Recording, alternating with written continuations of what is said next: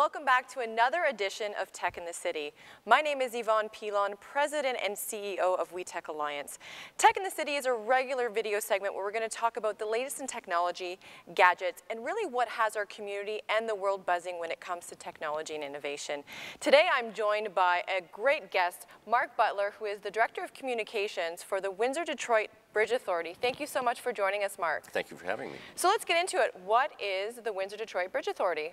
Well, Windsor-Detroit Bridge Authority is the Canadian Crown Corporation, which is responsible for the building, the operation of the new Gordie Howe International Bridge. We are currently in the procurement process to select a private sector partner to build, finance, operate, maintain the new bridge. That will be starting construction next year.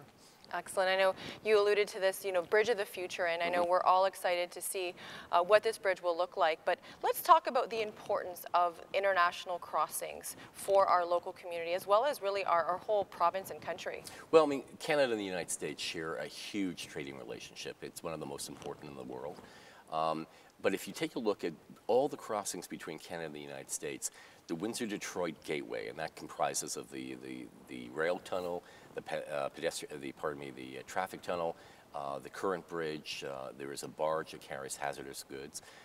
That is responsible for 25% of the entire bilateral trade between Canada and the United States, over $100 billion. That's huge. So as the economies of Canada and the United States are very, very much attuned to what happens at the border, Windsor-Detroit is very important to that. That's amazing. And so in spirit of the theme of this show, Tech in the City, what do you anticipate when it comes to technology innovation in this new bridge? Well, again, we're looking at the proponents, so we haven't got the final designs yet. We're encouraging our proponent teams, and there are 3 of them. And I would say even beyond encouraging, we're sort of really suggesting to them, let's go out and try to be really innovative in what this bridge can offer. Because we're a brand new bridge, we have the luxury that we have the ability to go out and talk to our stakeholders, the people who are going to be using the bridges, trucking companies, major corporations, individuals, commuters who are going across, saying, what do you need to have to make the experience of the Gordie Howe Bridge the one that you want to have? And so we're hearing from trucking companies that time is money. We need to get from A to B as quickly as possible. And so what we want to have is an expedited tolling system. So we're looking at transponders. And so we're looking at possibilities of maybe that transponders can be interoperable with other transponders. So instead of having a dashboard of different machines, you have one that can work with a tolling highway somewhere else, as well as with the Gordie Howe International Bridge. People going across want to have a slap, just put their debit card or their Visa machine on a reader, and they can go through. But beyond that, we're looking at the 2 principal tenants, if you will, the customs and immigration personnel on both sides of the border. They have very specific technologies they have to look at, license plate readers. They have to look at large-scale imaging, which is X-rays, if you will, for vehicles, detection equipment, vehicle identification, VIN number identification readers. All those things have to be there for them, and which makes the inspection process going through and as quick as possible and as unobtrusive as possible. We're lucky because we're building the bridge at the very beginning. We're not changing existing infrastructure or doing a rehab, if you will. We can start building those systems for today and tomorrow and the years to come. So, for instance, we have a multi-million-dollar project underway at the moment to lay cabling and conduit where the cables go in. We're making enough space for future cabling in case new technology comes up in years to come that require future cabling. So we're going to be ready when the bridge opens in the few years to come, but we'll be ready for also new technologies as they emerge. And as you know, technology changes on a daily basis. So it does indeed. So I commend your team for really looking, reaching out to the users of this new bridge and what their challenges are. So maybe guide me through, I'm used to driving across the Ambassador Bridge or going through a tunnel. How will my experience change with the proposal or the proposed new Gordie Howe Bridge? I think the biggest change is going to be that currently, if you're going across the existing bridge, you're going through Huron Church Road, and you have the new Right Honorable Herb Gray Parkway, which will bring you up so far, but then you still have to go through. there's still a lot of stop and go traffic, and you're going through essentially a light commercial and residential area of the city. With the Gordie Howe International Bridge, you will have freeway to freeway access. So you're going to be getting on the Highway 401, which continues essentially the Right Honorable Herb Gray Parkway. It's an extension of the Highway 401. You're going to go into our plaza on the Canadian side. You're paying the tolls, whether you're going to the U.S. or coming in from the U.S. You go through the customs process. You go across the bridge. You get on a highway in the U.S. You have absolutely no stopping other than for going through the tolling procedure and the customs procedure. So essentially, you can go from the east coast of Canada down to the southern United States or vice versa without stopping whatsoever other than for the actual inspection process. That's very important for people. I mean, especially for commercial users.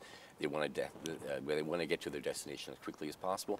And you know what? For people who are going to work or people going shopping, you want to get there as quickly as possible. No, of course. And when it comes to business, time is money. And also less stopping means fuel efficiency, which is really, really great.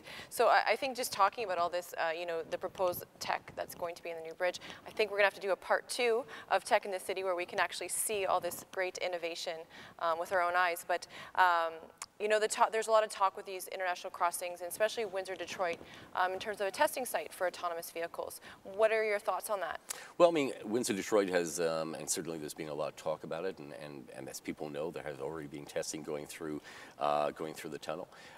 What I can say is that we have had discussions with our proponents. We've had discussions with stakeholders who are involved with this.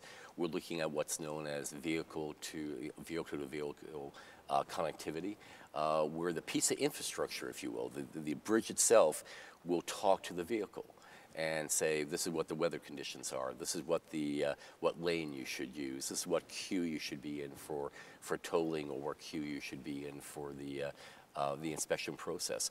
So yes, I mean, it's going to be happening soon. I can't be more definitive. We're prepared for it. We're preparing for it as it comes along. The Gordie Howe International Bridge is going to be built very soon. But it's not going to be just for the next 4 or 5 years. It's going to be for the many years to come.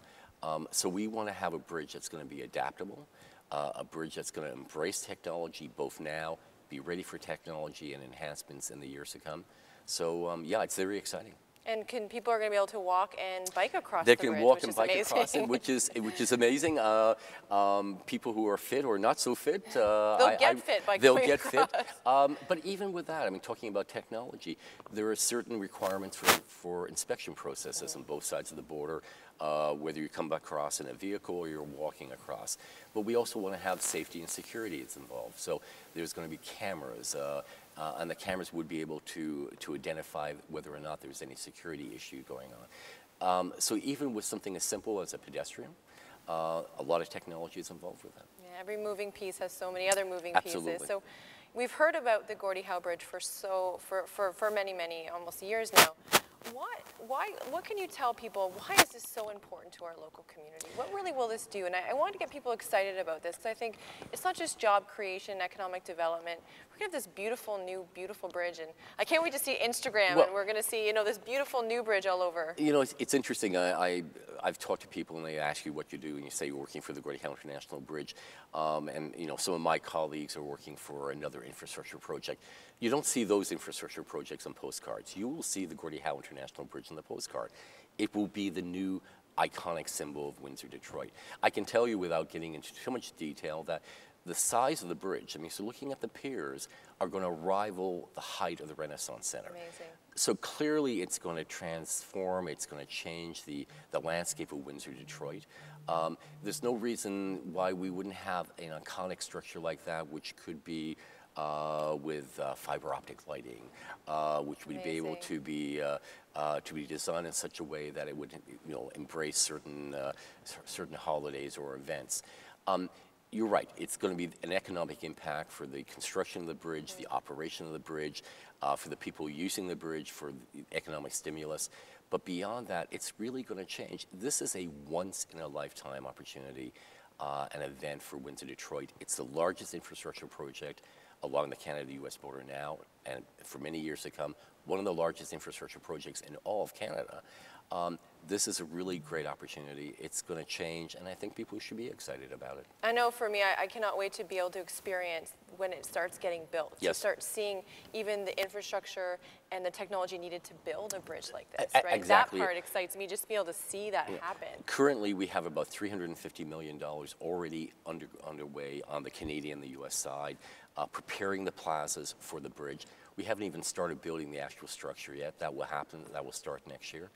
But you're right, the technology for that. How do you get the pieces of the bridge deck into place? Is it brought in by a crane? Do you have to bring it in by barge? Are you cantilevering it over? I mean, all the engineering geeks out there, I'm not an engineer, but this is fascinating to me. It would certainly be fascinating for other people.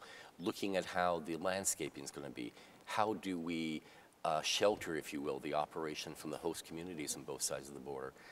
All very important. This is going to change, and I think, frankly, it's going to wow people. Mark, I just want to thank you again for taking time and shedding light on this bridge of the future.